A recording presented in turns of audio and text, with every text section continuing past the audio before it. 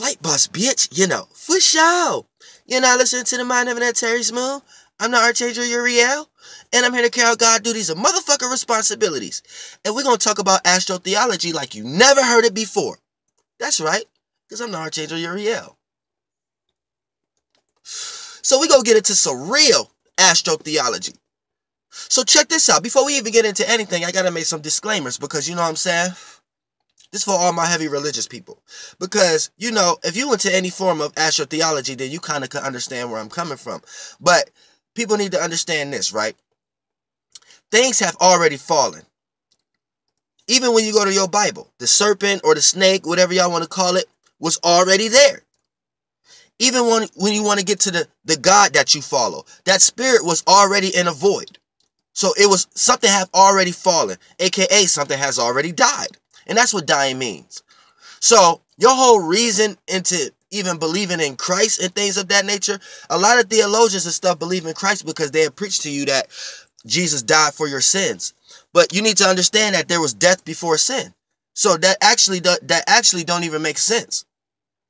If you see what I'm saying, that actually don't even make sense. So for the most part, don't even let no preacher teach you that God created everything at the same time, because that'll be their failure and their ignorance to understand that there's missing parts of the Bible. And due to their fact of being indoctrinated, they're going to still be teaching that these Bibles aren't sanctioned, or these Bibles aren't inspired by the word of God. So you need to understand that this preacher or this theologian is just agreeing to the terms and conditions of another man or woman who told them that this was inspired. You know what I'm saying? Who gave them people the authority and the right, or who gave that church the authority and right to consider what books are inspired and what books aren't. Otherwise, you just got a book with a bunch of missing pieces to it. So you need to understand it was death before sin. Before we even get into before you throw your religious angle or aspect at this video that we getting into. You see what I'm saying? So set that aside for the most part. Now let's get into this real astrotheology. What you need to understand is this, right? You got the light bearer. Now, everybody know what the light bearer means, right? It means the light. Well, if you go to Latin, it means Lucifer. Like I said, do not attach your religious aspects to this right now. Because you need to know, if you're into astrotheology, or you into astrology, or you watch Archangel Uriel, you have a concept of astrology. So you understand that the Bible or anything that we're talking about is talking about periods of time. So we're going through ages. This is why you're into the age of the water barrier, Aquarius. This is why you understand the age or the constellation of the serpent barrier, Ophiuchus. So when we talk about the light barrier, we're talking about Lucifer. You see what I'm saying? Now get the religious aspect out of your mind. Because I'm going to break this down astrotheology wise for y'all. You see what I'm saying? Now, the water barrier in the Bible, you know each part of the Bible, even when you all the way till you get to the fish to the feet. We're talking about periods of time that we are experiencing. So here's what you need to understand, right? The water barrier in the Bible will tell you, meet the water barrier, one who bears the water. You see what I'm saying? So we know that in astrology to be the Aquarius constellation. So anytime we experience that age, we experience age of information. You see what I'm saying? Same way right now you are experiencing the age of Ophiuchus also. So the age of Ophiuchus, that's the serpent bearer. So we're understanding how to heal, health, get out of our lower natures, which snake would be our lower natures, and us rising to the phoenix to get up out of that. That's what that whole constellation represents. So you're understanding, once we experience an age, we're receiving information. So let's go back right now, right? Now let's go to the light bearer. This is the first. If Lucifer, let there be light, this is the first. So he who bears the light. So the God or that y'all follow, or the spirit that said, let there be light, they had the light. For something to give something, it had to have it.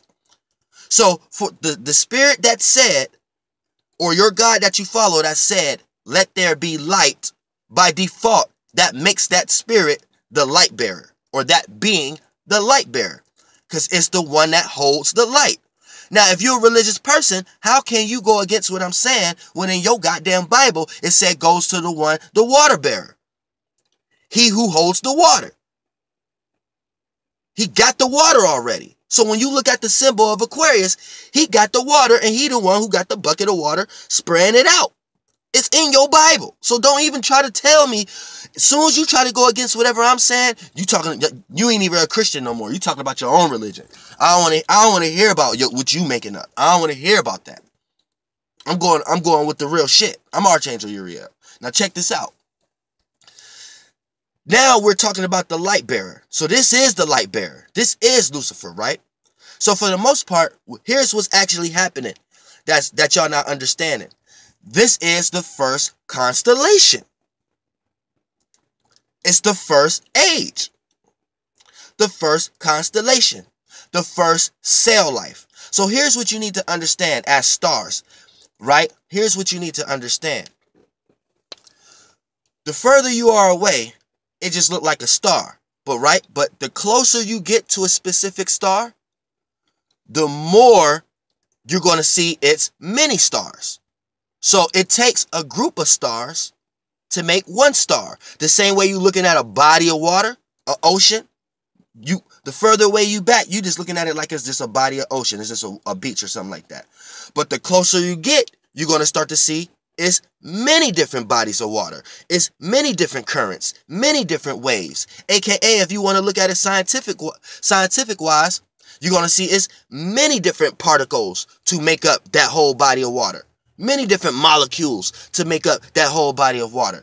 So look at you. It takes many different blood cells to make you. So it takes many different stars to make one star. So when you hear the casting of 1/3 of the stars, Lucifer ain't get cast down by itself.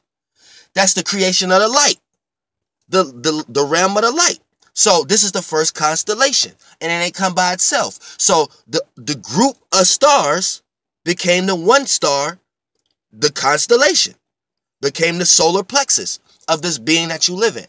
So if you want to look at it like that, this is the masculine first light solar plexus of the being that you live in. So if say you live in an overall space, a spirit or a house, a location, and it started vortexing and created shapes and forms to be aware of itself, it's going to create chakras.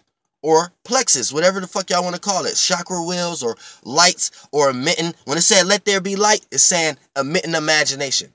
Emitting a imagination. You see what I'm saying? So, it created a solar plexus. It created a chakra wheel. Right? And the many different areas of that spectrum is the many different vessels that make up that whole chakra wheel. So if you stay within a chakra wheel, that lets you know what you are within a being. You see what I'm saying? So that's the first constellation. So you live in, so this all Aquarius, Pisces, Aries, this whole ecliptic. If you didn't live in this realm, if you didn't live in this ecliptic, and you was a blood cell that lived in Orion or somewhere else or something like that, and you was looking at this ecliptic, you're looking at one being. This one being, Aries through Pisces, is one being, and Aries through Pisces to another being is just the constellation of the light bearer constellation as a whole. You see what I'm saying? And on a higher clock, that's a solar plexus to a higher being. So you stay within a clock, within lesser lords and lords and lords and shit like that. You see what I'm saying? So if you want to know the name of the being we live in, the name of the being we live in is I. Because think about it. What is the highest frequency vibrational word you can use to refer to yourself? So when you refer to myself, and I'm explaining it to you, how do you refer to yourself? What is the highest frequency word you use to refer to yourself? Your cell. I.